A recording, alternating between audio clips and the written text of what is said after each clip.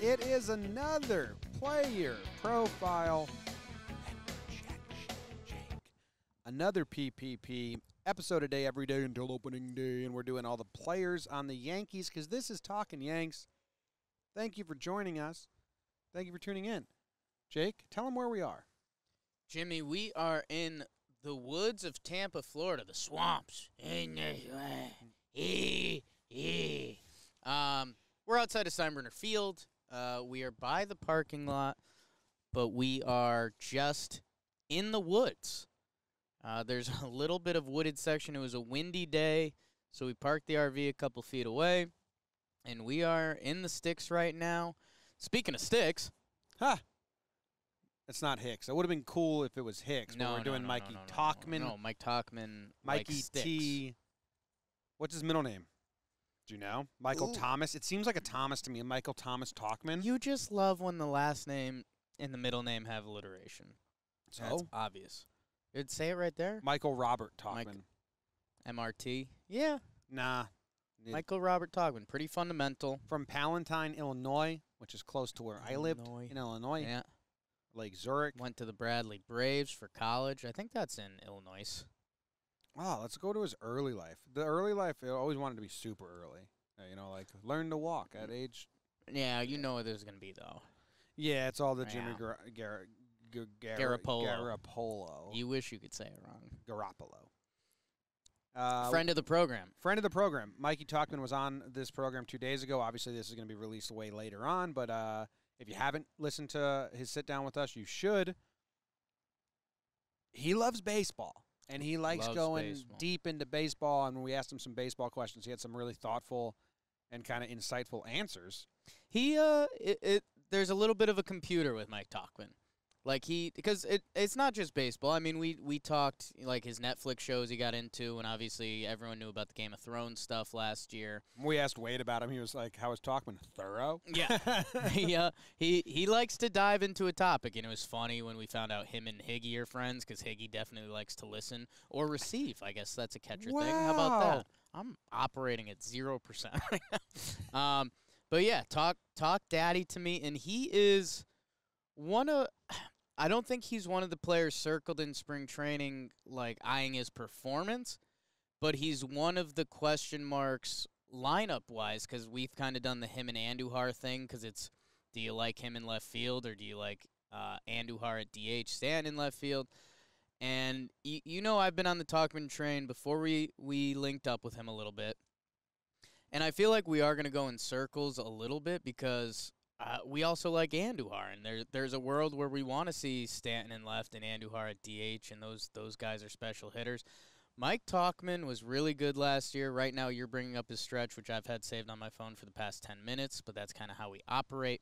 I mean, this stretch is amazing. He went nuts. It's 48 games, so it's small, but it's once he became the everyday player. Yeah, I mean, that's 2 months worth of baseball, 48 games. But it's a 988 OPS. It is a 325 batting average, a 403 on-base percentage. Yeah. Like and then the only reason it stopped is because he got hurt at Fenway. Right. Came up lame playing a ball in left. Can I butter knife you even a little more than that? Because within that stretch, from July 4th, nice day. If you're into America and fireworks. Bad day for dogs. Yes. Terrible day for dogs. Which is tough, because I do love the 4th of July. 28 games from July 4th to August 13th. So a month worth of action. He's playing almost every day.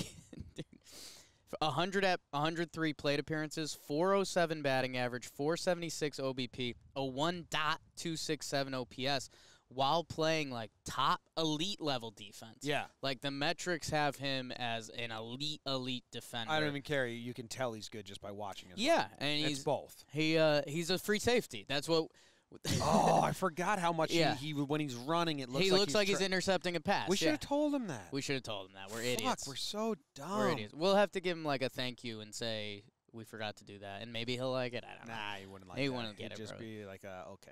Okay, so stop reaching out. Yeah, it was kind of funny. I think we need to relive the path of Mike Tauchman again. Listen to our whole thing. If anyone is a brand new Yankees fan, traded in 2020, and they're like, "Who's Mike Tauchman?" There's a famous clip. Mike Tauchman. There's a I was gonna say there's a famous clip of me. Yeah, but that's not the famous thing. clip of you. Yeah, I remember that. There's a clip that someone on Twitter sends me all the time, Sure. and it's a post game recap where I'm just like, "Who's Mike Tauchman? Why? What?" Who is he? And it was a brutal task. He gets traded for literally right before the season. The Yanks are going to an exhibition game against the Nationals right before the season. He gets traded. He was going to be a Rockies AAA guy in Albuquerque, and the Yankees traded Philip Deal for him, who was dealing in spring training. And Talk Daddy comes in to be essentially the backup center fielder because they didn't trust Wade. They didn't trust Waders out there. And, hey, he was another one of the Cashman analytics find, a guy that was doing stuff in the minor leagues. And what sucked was, so they started giving him a little bit of playing time, and I think we had some dudes get hurt. We obviously had some dudes get hurt. And we didn't even know his approach. His at-bats were tough when he That's first what we joined couldn't the figure out. Yankees. Does he work the What's count? your game? Does he attack? We Does kept he saying hunt that. fastball? Play your game. Play your game. That's so Herb Brooks' 1980 Miracle on Ice. It took him a US little bit versus the Soviets. Do you remember his breakout moment? Yeah, it was the double in Baltimore. Nope. When he starts slamming the ground and going like this, and that was not the break. That was the laughing at him moment. What happened before that? The home run against the Red Sox. I think it was his first home run with the Yankees. We didn't really know what Mike Tauchman was about, and he hooked and launched one, and we were like, "All right, Mikey T." And then he had a big game. The moment that I'm talking about was the first series of the season. Yeah, that's not his breakout moment. He was terrible for a while. But that was his breakout moment as like, oh, this guy bangs the ground and gets excited. Yeah, so that's personality not what breakout. we were talking about. No, still no. What was his home run versus the Red Sox? I mean, that was his like breakout. Like, I'm a member of the team. He had a big game against the Red Sox, and we're like, oh, and it's like, okay, he can. So he wants to pull I think he slapped a double down the line, and I think he hooked a home run like pretty deep into the bleachers, and we're like, okay. April 16th. So this is what you do, huh? So you can turn a homer and you can also slap a ball down the line? Because, dude, we were so lost with him. We had no idea if he tried to go the other way. We didn't know if he had power. We had nothing. And then he showed us, and we're like, okay, we might be able to work with something. I have it here. It was against Chris Sale. Double to right field to make it a 4-0 game. Yeah.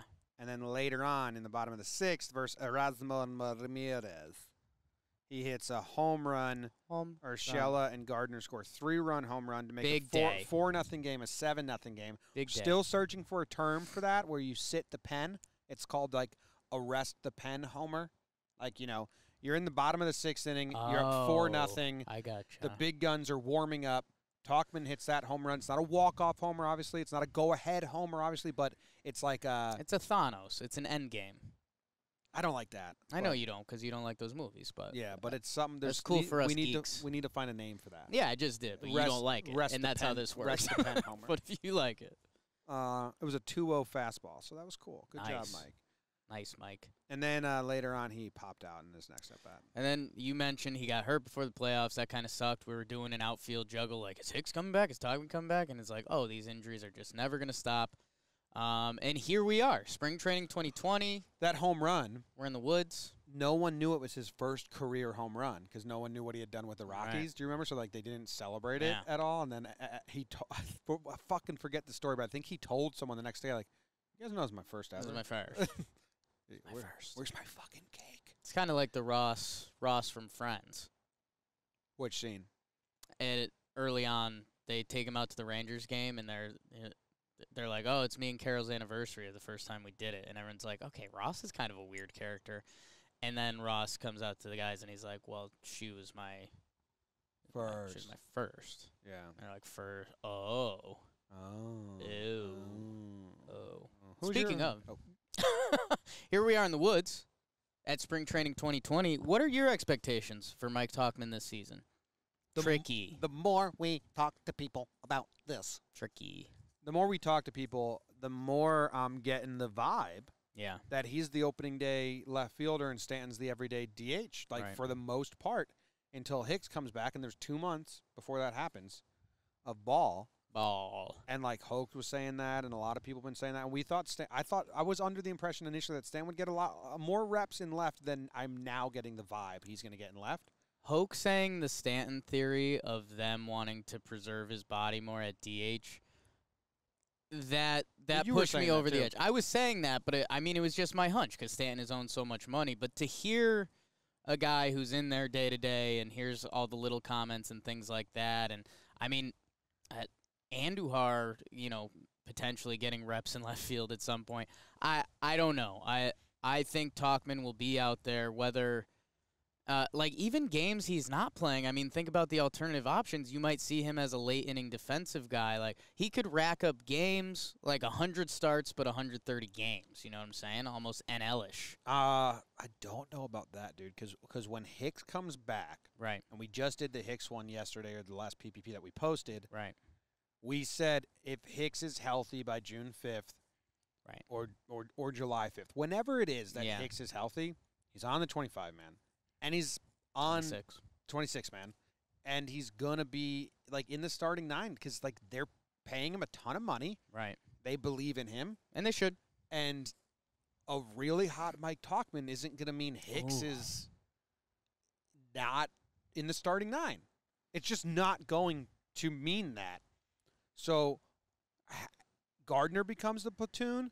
Gardner becomes the fourth outfielder. Stanton becomes stays the full-time DH, and then you have Tauchman in left, Hicks in center, Judge in right. That's if everyone's healthy and everyone's playing really well. Right, and that's that's the ideal scenario. Injuries will hit. But Gardner's gonna be playing every day. Who knows when Hicks is actually ready? Yeah, Gardner. We did this before, but he just finds his way in the lineup for the past decade. I don't know. I just think Mikey T. Again, he's one of these. He's a Cashman find. The dude racked up a huge WAR last year. If you're into that, 1,700. I think it's 1,700. Dude, 3.6 WAR and 260 at bats. Well, defense helps a lot. I know, but if you extrapolate that, if you put that over a full season, he's he's a 7 WAR player, which is borderline low MVP votes. Which again, and that goes back to more so the depth and how this Yankees team is built and why there are championship expectations. We're talking about this guy struggling to find playing time, where if he was on another baseball team and he had these numbers, we could say, hey, if this guy's real, he could be an all-star, 19th in the MVP voting because the local guy throws him 2 votes. It's tough, man. I'm really rooting. So part of me. Okay. In the areas I don't want to publicize. Okay. Here it is. I'm trying to figure out what I'm trying to say. I'm rooting so hard for Mike Tauchman to become the everyday dude because I love those stories. Right. But someone gets hurt there, but the scenario I just said still could have Hicks coming back and being the center fielder. I know what you're saying. But does Gardner get insulted? Is Gardner or is that the natural thing for Gardner to become the fourth outfielder and Gardner eats up that role? In a perfect world, for me, Tauchman's left fielder, Hicks comes back, takes center field. Yeah.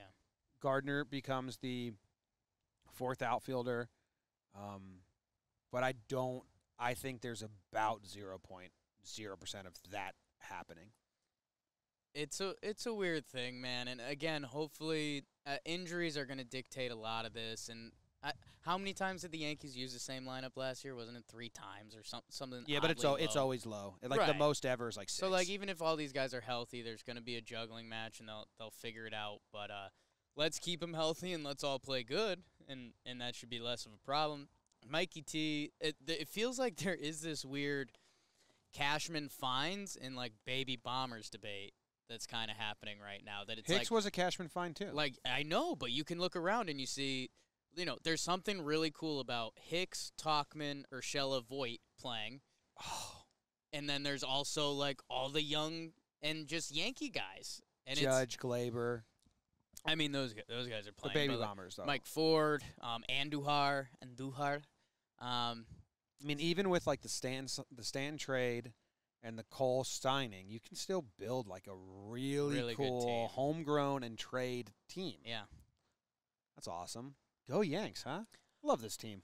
I'm going to stay bullish on Talkman. I'm going to stay bullish on Talkman. He can play defense. He's kind of, again, he's like I just said this on Talkin' Baseball, but he's almost a 5-tool light player.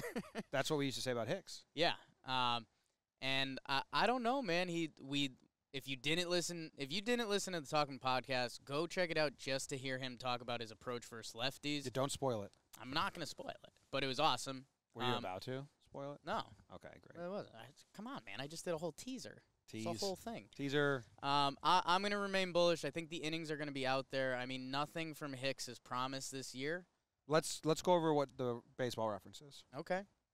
Baseball reference projection for Mike Tauchman is as follows, Jake. They have him getting 352 plate appearances, which a little bit of a boost from last year. Is I 88 games. I love your game math. Well, you divide it by 4. 4 at-bats a game. I mean, yeah.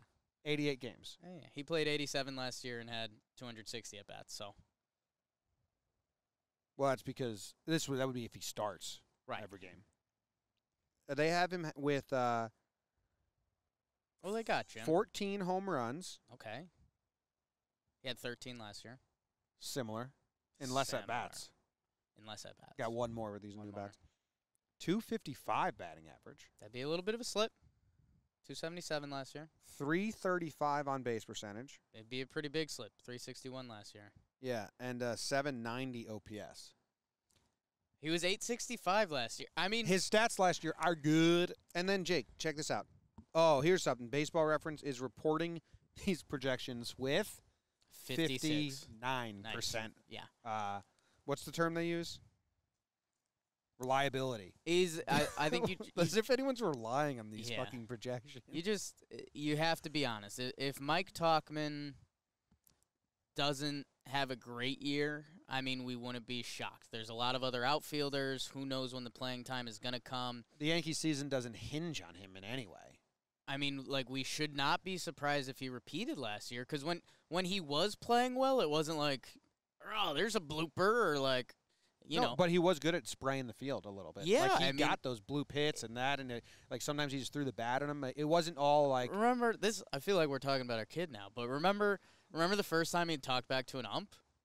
Like, no. I feel like that's a very vivid memory in our head. We did a podcast episode, and we're like, yo, Tauchman's talking to umps now. What'd he say? Like, he just got comfortable. Okay. Like, I think he was literally, he's like, was that in? And I go, okay. But still, there's a certain comfort level that comes with playing. He hit that level. I still love him after he hits a home run. And that's when Tyler Wade was like, thorough. I've got a hot take. God damn it. Okay. It's not hot. Oh, if Mike Tauchman plays 110-plus games, I'm not worried about his output. If Mike Tauchman plays 81 or less games, I'm worried about his output. Everyday player, I mean, that's just kind of, it's not that hot. It's a warm take. Because if he's an everyday player. It's not a hot take. I agree. If he gets everyday reps, I think his ability will shine through. If they platoon him, if he's bouncing around, if he's off and then he's on, I think that's tough on a lot of guys to come through in that role. Yeah. And, but he's going to, I think he's going to get the chance early on, Jake, to be a 5 games a week player. Yeah. More games started this year. Mike Tauchman or Miguel Andujar? Tauchman. Okay. Defense. I mean. I like that. Started. Yeah. Played is very easier, Tauchman. Because he'll come in as a defensive replacement or he'll come in for the lefty bat. Yeah. By game started, that's a better question. And that's why you asked it. That's why I asked it. You're a smart guy. Well. Who do you have? Wait, I don't know if that's fair. The instinct is to lean Tauchman, but again, it's such a fun, weird spring training conversation because 2 years ago, Miguel Andujar was like a top 3 MVP on the team. And even Tauchman with a really nice year. I mean, he was never like. Did he ever crack above 7th in the lineup? I mean, we could look that up, but our analytics team just found something on their finger.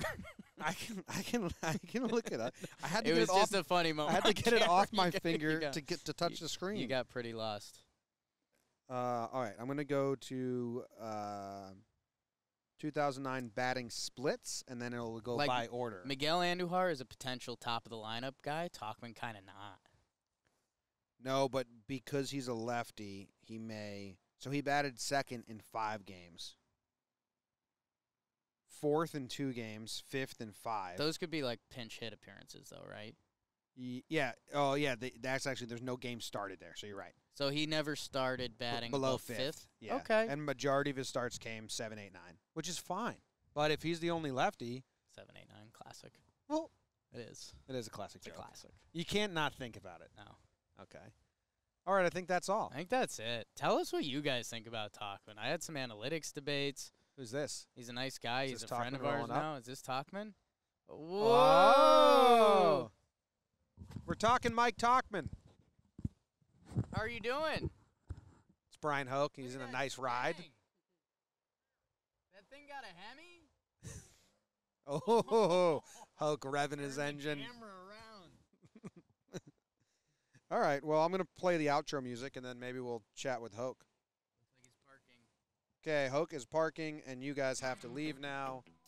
See you later. That was Mike Tauchman's episode. Let us know what you think.